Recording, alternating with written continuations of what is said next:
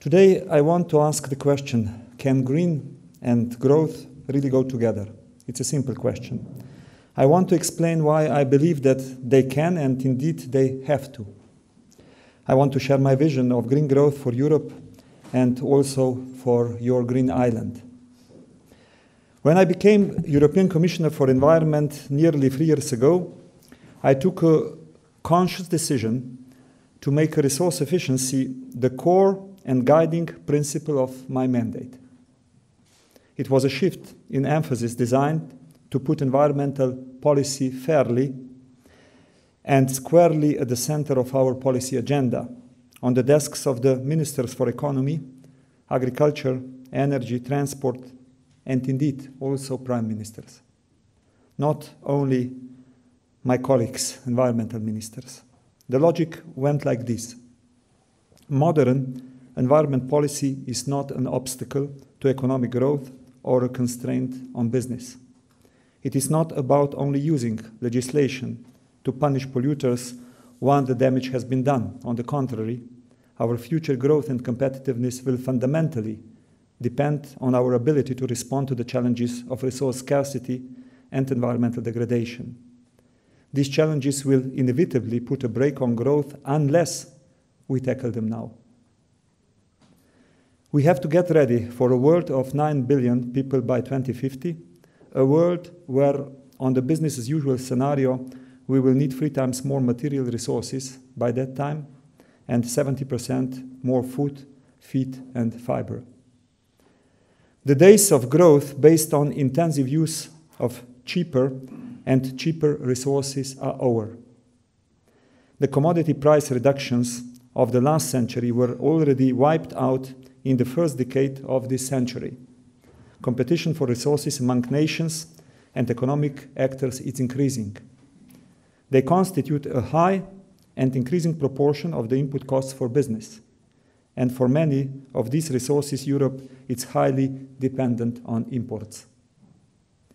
In this context, the economic and business logic for moving from resource-intensive to resource-efficient production, it's clear. In fact, it is also clear that we do not really have a choice. The writing is simply on the wall. The choice we do have is whether we prepare for a managed transition now through smart investment, innovation, or whether we continue with the business-as-usual scenario and wait for supply shocks to bite with the disruptive consequences that will surely come. By putting resource efficiency at the heart of the European structural economic policy, the European Commission has chosen the first option. The resource efficiency flagship of the Europe 2020 strategy says that we will still have the possibility of growth in the face of those global trends, but only if we can decouple that growth from our use of resources and the impacts of that use. We have since adopted a number of long-term strategies under the flagship, which put environment at the center of policies in the fields of energy, transport, research policies, industrial cohesion and agricultural policies, climate and biodiversity policies. We adopted a comprehensive framework for action last year in the roadmap to a resource-efficient Europe, guided by a 2050 vision, milestones to be reached by 2020, and shorter-term actions both at the EU and also member states levels. This year, European Union heads of state and government called for the rapid implementation of the EU resource efficiency and low-carbon roadmaps in the conclusions of the Spring European Council on Economic Governance. Of course, we take this task seriously. To start with, we have brought together the right people to guide the process under the chairmanship of your former Taoiseach, John Bruton. We united environmental leaders and academics, business leaders and financials, ministers, the commissioners in the European Resource Efficiency Platform, the platform already preparing its recommendations on promoting a circular economy, on providing the right conditions for investment, and on that indicators we need to measure our progress on resource efficiency, also on targets. We are making sure we align our financial resources to the task in hand by integrating resource efficiency and greening into mainstreaming for cohesion and agriculture in our budget proposal by 2020, up to 2020, by proposing a 60% of earmarking of research funding for sustainability and climate change, and by proposing a 50% budget increase also for the Life Plus. So, what can you expect in the next month and years? What resources will we be tackling and how? I can give you some of concrete examples. Last week we adopted proposals in respect of one of the most undervalued resources, water. We have made progress on water quality in Europe over the past decades, but we still have a problem both in terms of quality and quantity of water. Our new blueprint to safeguard Europe's water resources says that to reach our objective of good water status by 2015, we need better implementation of legislation, yes, but we also need to consider water in other policies such as agriculture, fisheries, transport, energy, and we need to invest. We need to improve water efficiency and to maintain our edge in innovative approaches to water management and use. The water blueprint proposes water balances and accounts for all river basins as the basis for water efficiency targets to be set by the member states. European Union standards for water use. Improved efficiency of water using devices in buildings through eco-design. And better implementation of the polluter pays principle, in particular in agriculture, through metering, irrigation efficiency, water pricing, and better economic analysis. One of our greatest achievements in the European Union is, of course, a single market. And early next year, I intend show how we can use its potential to boost supply and demand for more green goods and services. And also to encourage companies to improve their environmental performance and reduce resource use. Both business and consumers are asking us for tools to be able to recognize the genuine green products and companies on the market. We are already developing common environmental footprinting methods to calculate the sustainability of products and organizations based on life cycle assessment. Creating a single market for green products and services based on these tools will not only cut costs for business and provide them with a level playing field, it will also help consumers understand environmental claims and make informed choices. Eco-design and energy labeling are key in this respect, and I will be working during the next 2 years on developing approaches to integrating material efficiency and water efficiency into eco-design for the products categories where we identify the highest potential benefits, ensuring durability, water efficiency, and recyclability. Here the story is pretty simple. So you have, when you design the product, you have to think how you design the product, that you use less energy, less water, that the product is recyclable and so on. When the product is manufactured, and if it's not done in proper way, then already you have the problem. Also next year, we will publish 2 communications tackling sustainability in 2 of the 3 areas we identified in our roadmap as having the greatest impact on resource use. This is food and buildings. In both of these, we will take a holistic approach, addressing the key resources and the potential for efficiency gains along the whole value chain, from production, processing and distribution to use, reuse, recycling, and finally disposal. And in 2014, we will review our targets in waste legislation, updating them to the level of ambition we need to reach the milestones we have set for resource efficiency. In the roadmap, we called for the virtual elimination of landfilling by 2020. 5 member states have already shown that this is possible, but we still have 10 member states that bury more than 70% of their municipal waste in holes in the ground. This is not just a waste of resources, it is clearly a missed opportunity also for the jobs.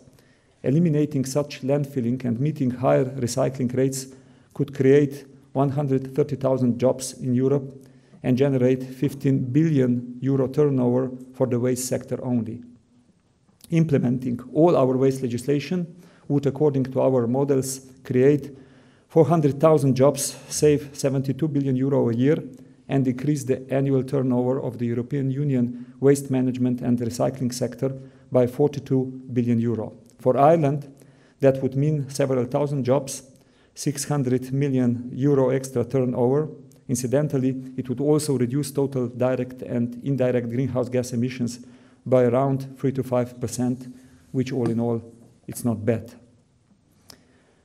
So we have done a lot, and we have a clear set of actions for the next 2 years. But will this be enough to take us to our ultimate objective of decoupling growth from resource use and its environmental impacts?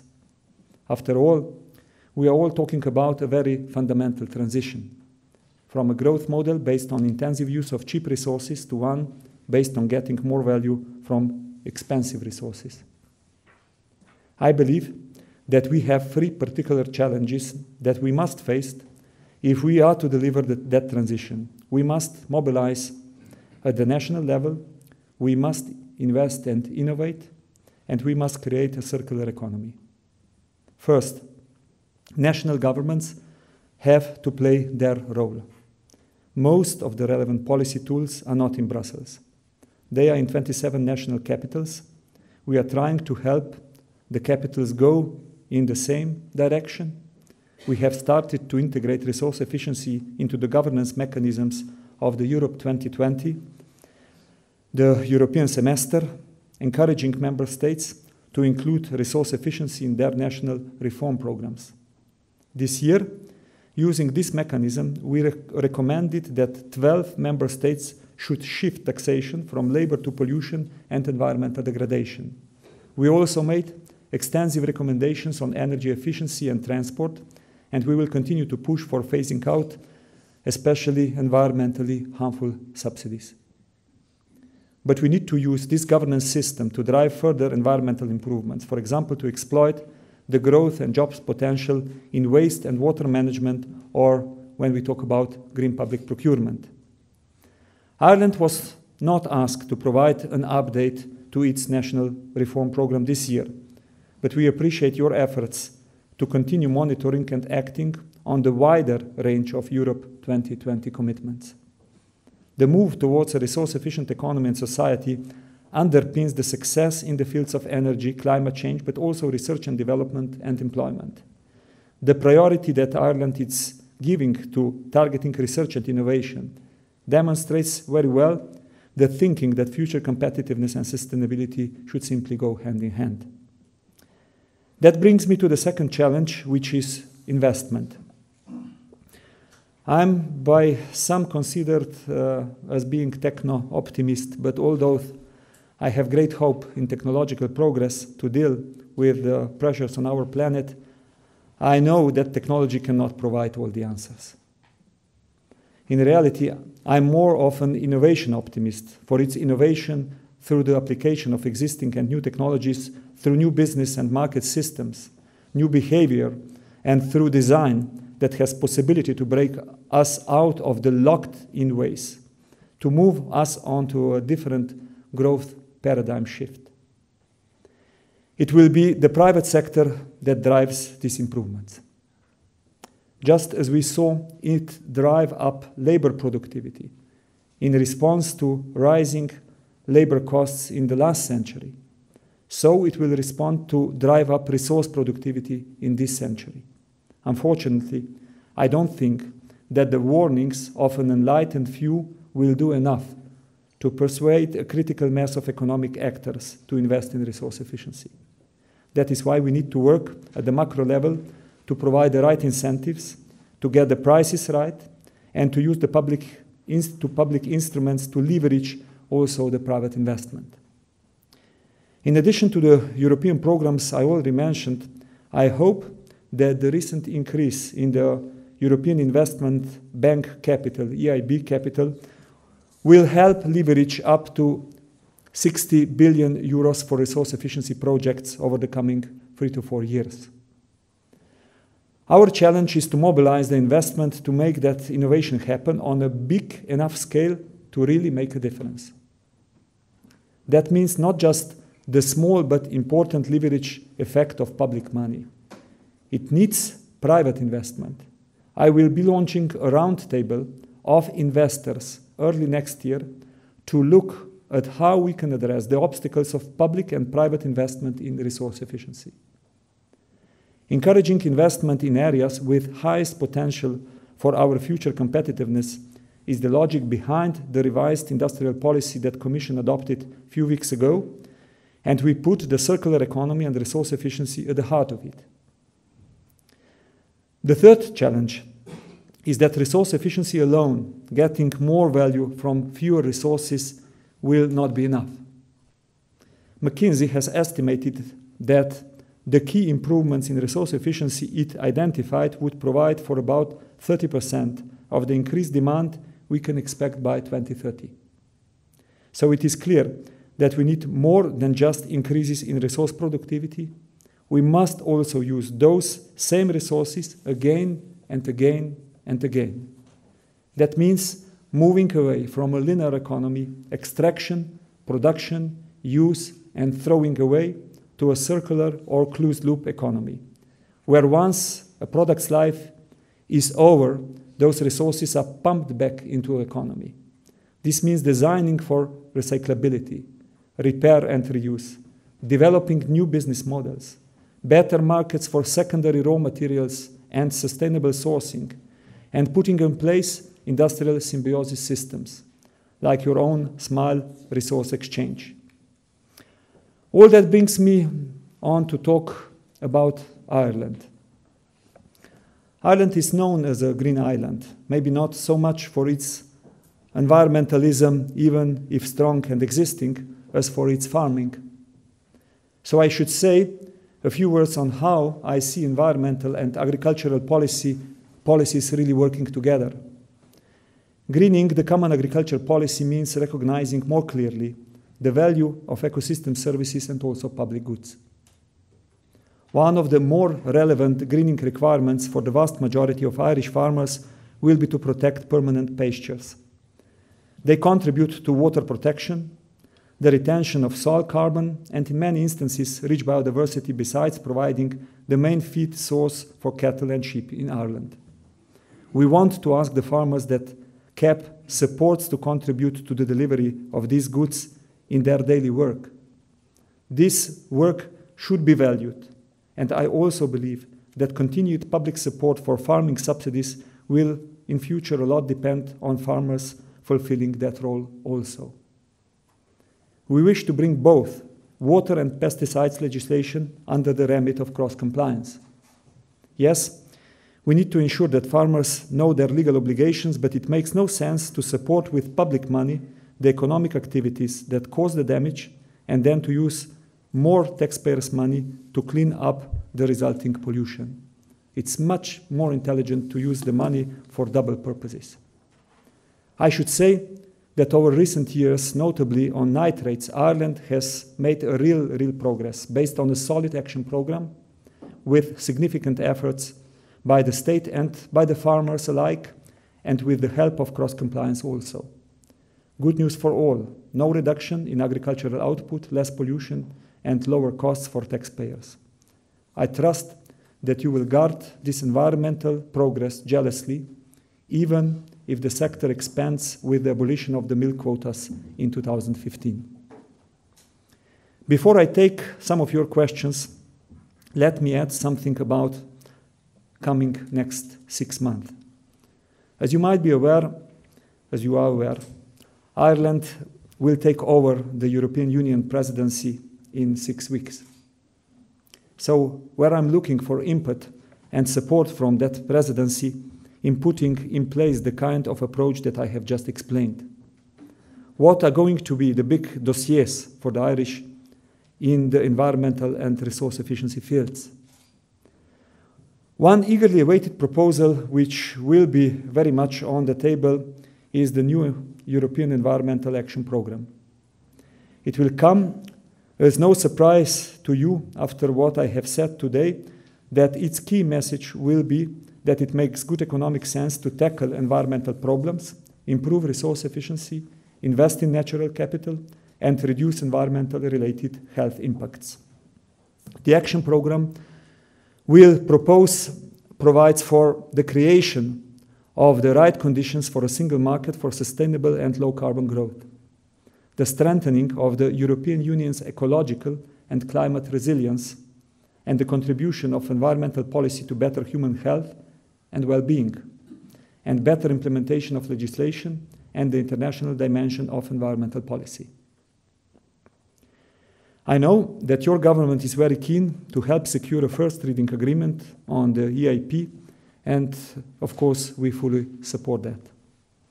Other key environmental initiatives in our work program for 2013 include: first, early next year we will come forward with proposals to set out the European Union follow-up to Sustainable Development Goals and to the Rio +20 conference.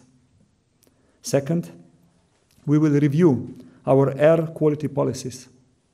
Despite major improvements, about a third of Europe's city dwellers are still exposed to poor air quality harmful to their health. And progress here will also bring job opportunities and reduced energy use. Third, we plan to come forward with a framework for exploration and exploitation of unconventional fossil fuels, in particular shale gas. While shale gas offers great opportunities, it also poses new challenges to the environment and to the people. We need to ensure clear, transparent rules from the outset, and tomorrow in Strasbourg I will be explaining to the European Parliament, together with my colleague Commissioner Oettinger, who is also in charge for the energy part, how we plan to tackle this. Another area where the Irish have particular experience is in dealing with plastic bags. Plastic bags become litter far too easily and too often end up in the sea. By imposing a small levy, Ireland successfully reduced its consumption by around 95%. Several other member states are developing their own initiatives. We are now looking into the different policy options available for Europe to engage in a concerted effort against the wasteful consumption of plastic bags. I'm confident that the Irish presidency will be a strong ally in keeping up the momentum on environmental policy.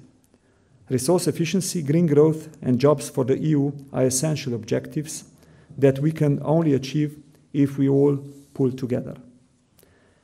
Ladies and gentlemen, it is hard to find a politician who was re-elected for defending longer-term interests over short-term benefits, or a manager who was rewarded because the profits of the company were lower but more sustainable in the longer term. Long-term thinking is not often rewarded in business and politics, and this is particularly true in today's economic climate.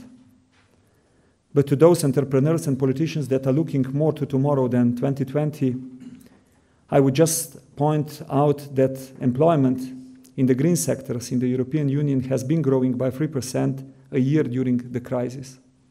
The global market for eco-industries is estimated to be at least €1 trillion and is expected to almost double over the next 10 years. We have to do away with the thinking that makes a zero-sum game of our present and of our future. It is those fast-growing green sectors that will be the enablers for us to green the whole economy in the future, and green growth begins tomorrow, not in 2020. Let me finish again by quoting my good friend Achim Steiner. He is Executive Director of United Nations Environmental Programme, when he commented some of Rio +20 outcomes connected to the green economy, green growth. We have failed to turn things around in the past 20 years. But underneath that failure, there is an extraordinary array of activity and innovation. The heart of that is green economics.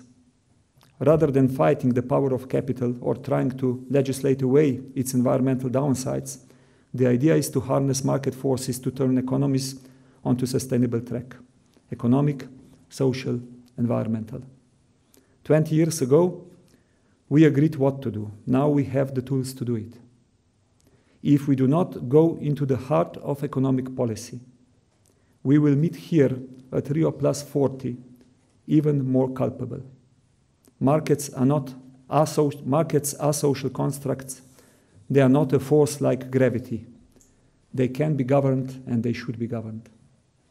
So instead of trying to prove that environment is hampering competitiveness ability of our economy, we should rather use our energy and focus innovation potential to deliver the necessary answers. There is no alternative to sustainability, and by the way, we all know that. In Irish case, that means that the famous 40 shades of green would need to get another one, that's the green economy. Thank you.